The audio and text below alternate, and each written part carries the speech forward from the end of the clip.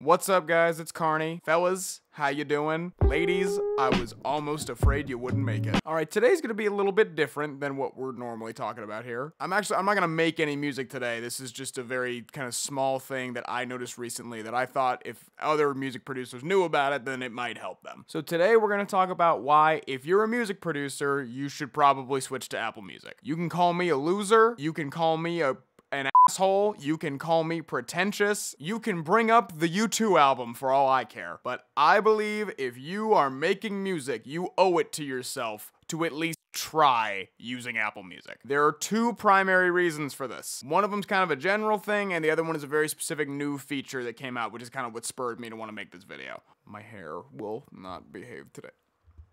Sorry. So let's start with the general stuff. Obviously, there's a bunch of different streaming services. There's even like YouTube Music, there's Spotify, there's Apple Music, there's D.C.R. Like, I get all that. Objectively, Apple Music sounds better. Remember when Tidal came out and their whole thing was like, oh, we have lossless audio that you can stream and blah, blah, blah, blah, blah. It was like streamable CD quality audio. That was Tidal's whole claim to fame. Didn't work out for them, but now Apple Music has that feature. It's all lossless, and sometimes they even have like Dolby Atmos stuff. It's crazy. So if you're learning how to produce, or if you're learning how to mix or master or something like that, you want to have the full gamut of, I'm going to use a different word than gamut, the full range of audio possibilities that you can learn from so you can get better at those skills. Allow me to give an example. Spotify compresses the hell out of every track on Spotify. So it flattens out the dynamics of some good mixes you might hear, but also it tricks you into thinking that some mixes that aren't as good are better. My example of this, as much as it pains me to say because I love this song,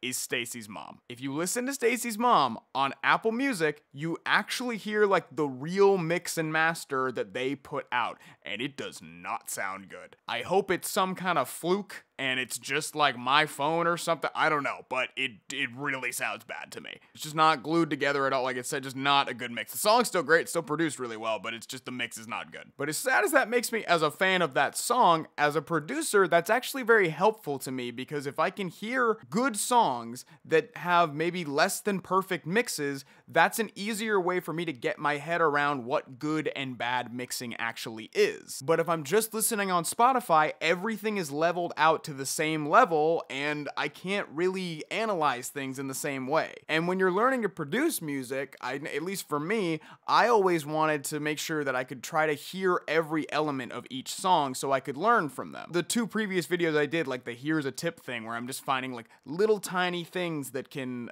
maybe put a production over the edge. A lot of the ideas I have for those production tricks and those videos are just because I listened to a lot of good music and I just heard like, oh, that's interesting. I didn't know that, The goal when learning how to produce music is eventually to be able to kind of hear music the same way that like Neo sees the Matrix at the end of the Matrix, when he can like see all the green text and stuff and like he understands that it's a simulation and like it proves that he's the one. That's where we're trying to get, but sonically. And it's going to be a lot easier for you to do that if you have a higher quality recording, so you can actually just sort of pick out each thing, because it's fuller sounding mixes, it's better sounding, and aforementioned, sometimes it's not as good sounding, but that's also good for you to analyze because it'll help you to get better. Okay, number two. This is the new feature that came in that kind of is piggybacking off the same point that I was just making. There's this new feature called Apple Music Sing. The purpose of this feature is to let people use Apple Music to do karaoke for basically any song that they could ever want. There's stuff like this everywhere nowadays, where it's like you can literally just go, like there's like browser versions of it where you can just upload the file of a song and it will rip out like the acapella from the song and separate it from the instrumental. Apple Music is just doing that, but you can choose the level that you want the original vocal to be at. So that can either be like pretty much completely gone, or it can be all the way up, just like a normal streaming song that you would listen to. So yes, it's very obviously meant just for karaoke. But as a producer, this makes what I was just talking about a lot easier. I cannot tell you how many times I have been trying to figure out what that one cool thing in this beat or in this song, even from like the 70s or something like that is. But the lead vocal is so loud that I really can't figure it out. Having this is amazing because I can basically just listen to the instrumentals of any music that I want to listen to now. It's way easier for me to start learning to do that matrix thing where I'm like, okay, cool, well, I hear how this tambourine has this delay on it, and I hear how this piano has this type of reverb on it. It doesn't sound the same as this other reverb in the song, and but, you know, all that stuff. And if you're trying to get better, you want to be listening to as much well-produced music as possible because that is what is going to be the best indicator for you to know that you are producing good music as well. You always want to be a student of the game. This, I think, is a very, very, very powerful asset that I will be using for me, and I've been doing this for a while now, and I think that you guys should look into using it too. So yeah, that's why I think you should switch to Apple Music. I have outed myself as an Apple Music user. We are small, but we're mighty. Anyway, I hope everything's going good for you guys. It's February now. It's a whole new year still. Get out there.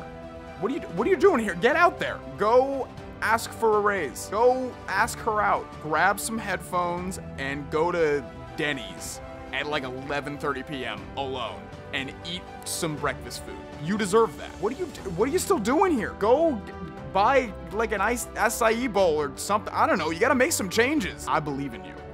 I know I've said it before, I'm gonna say it again. If no one else believes in you, no, I believe in you. You can do this, get on out there. Okay, ladies, now let's get in formation. All right, so that's the end of this video. I'll be back at some point. I really promised myself at the beginning of this year it was gonna be once a week uploads. Already kind of messed that up, but January was kind of a busy month for me. I think I'm gonna have some more time this month, so hopefully I'll have some more content up here soon. Have a great rest of your day. Keep making whatever music you're making. Unless it's bad, then you probably should make some different music. Fellas, you have a great rest of your day, and say something nice to the ladies on the way out.